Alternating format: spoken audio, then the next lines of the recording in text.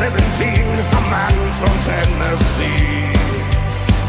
Overseas to the trenches he went, from the land of the free. Into war he brought two things along, a rifle and his faith.